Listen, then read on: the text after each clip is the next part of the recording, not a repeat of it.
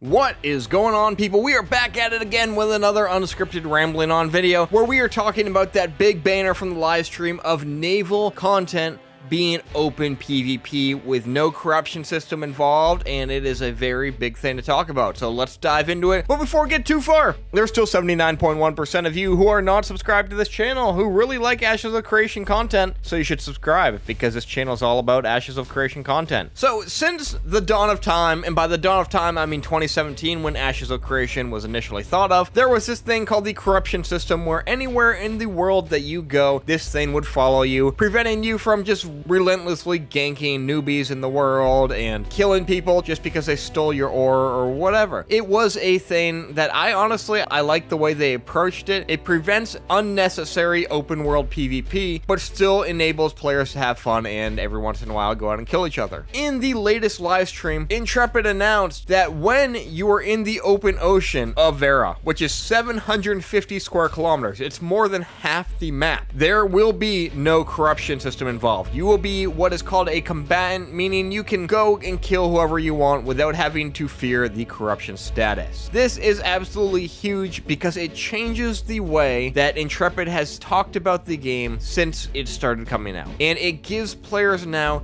this massive PvP zone where they can go out and freely fight each other. It's almost like the wilderness of RuneScape in a sense, but you know, not full gear drop. There is a lot of like mixed feeling about this. I think the majority of people will enjoy this because, you know, Ashes of Creation is a PvP game at heart anyways. There is PvE content to do, but I think if you're playing Ashes of Creation, you're not afraid to get your hands dirty in some PvP once in a while. But this doesn't mean that you're just going to be able to run up to people, cast spells, and kill them. Because when you're on the open ocean, you're going to be on a ship for the majority of the time. There is underwater content in various boss fights and things like that, but you're still on your player ship, whether that means you're solo or you have a full crew behind you. It allows for a lot more dynamic gameplay and unexpected gameplay, because all of a sudden there are now pirates on the sea. Caravans can go out onto the sea and you could kill them. A guild could be crossing the sea with a ship loaded filled with goods that they're burning to another node, and you could attack that. You could just attack a solo ship out there fishing, minding his own business, and steal his fish, because every time you die you do drop a percentage of your raw resources. And I think this is great the way Intrepid is doing it. The corruption system still applies on land, so you're not going to go to a starting zone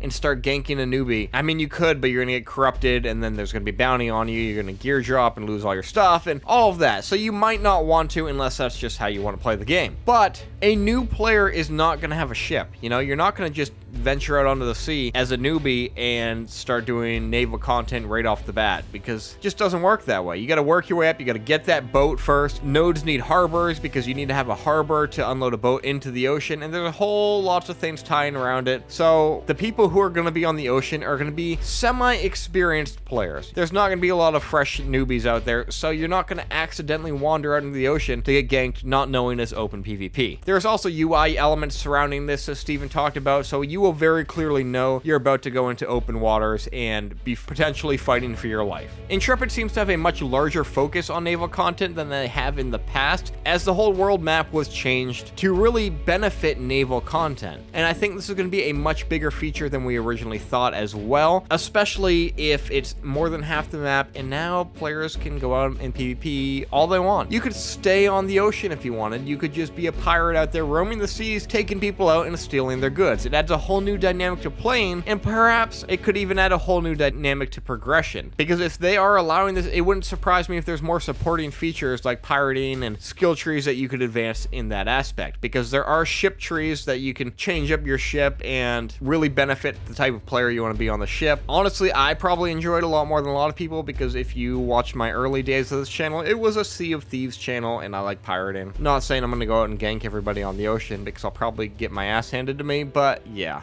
This also opens up the possibility for more intense raid bosses at sea, because there are naval bosses at sea that you and your guilds can go out and fight. But now there could potentially be other players that try to ruin that as they attack your ship while you're attacking a boss, perhaps making you want to prepare in a different way than you would before, because now there's no worrying about corruption. Like I've said, you can just go out there, you can gather up your friends, and you can see a small party or a small ship about to take out this boss, and you're like, you know what, we're gonna ruin that.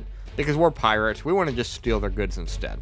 The only thing this might do, though, is deter solo or small group players from going out on the open ocean and crossing the seas and going to the other continents and fully being able to experience the world. But again, could also add for another way to play. Maybe you hire a guild to escort you across the ocean so you don't get killed. You want to check out that other continent. You want to go over to Illyrium and see what's happening and see what kind of nodes there are and all of that, because you're bored of the continent you are on. So it probably won't be just for the pure solo player. But it's, again, it depends on your player style, and I could see a lot of solo players avoiding this area, which is unfortunate when you want to go out there and fish and things like that and do that solo content. So you're gonna have to be real careful when you're jumping out onto a ship. This also definitely enhances the risk versus reward scenario that Ashes of Creation is built behind, because now there is more risk going out on the ocean, probably meaning there's going to be more reward out there as well. Intrepid could really balance this by making the ocean bosses much more rewarding when it comes to loot, or the ocean resources much more rewarding when it comes to crafting